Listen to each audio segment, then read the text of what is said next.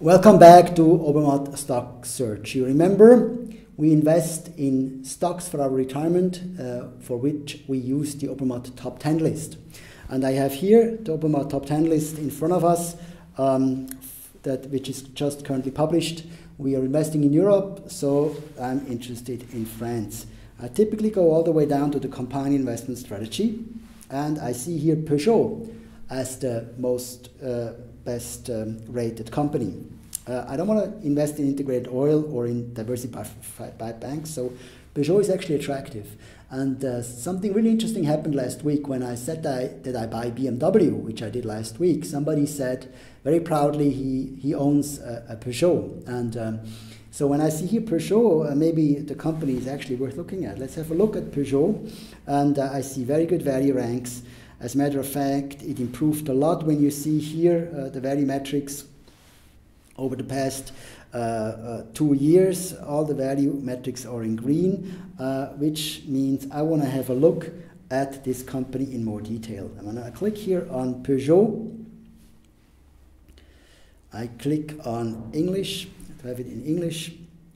I see an advertising that I already like, push to pass. Sounds similar like play to pause, which we use for our meditation app on new production. And I see a lot of things about innovation. As a matter of fact, if you click on one of these innovation tabs, you can see that they're doing a crowdsourcing approach to innovation. I find that really interesting. Sounds like it's a really interesting company, which means I'm probably going to go back to Peugeot, and let's have a look at what are the news about Peugeot. Let's Google that a little bit. Let's see what the news are.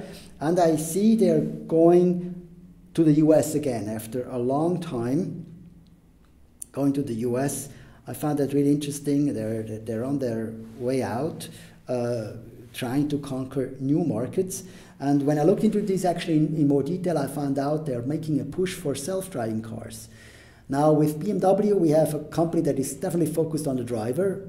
With Peugeot, we have a company that is focused on self-driving. I find that convincing. As a matter of fact, I Googled a little bit more. I found a couple of other things, and something really interesting was under the videos. When I look at the Peugeot videos, what I saw all the way down there was an advertising video where they showed a person surfing. You can see it here. This is actually the video. You can see it here. A person standing on the Peugeot. I found that quite daring for a company, for an automotive manufacturer. I mean, you can tell them they're motivating people to take risks, but it convinced me that they're onto something new, and that's why I decided to buy Peugeot.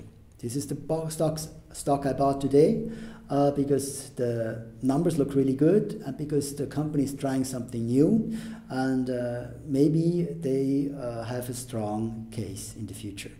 That was my reason to buy this company. Maybe you have other reasons to buy other companies. I wish you good luck with your own investing. Goodbye.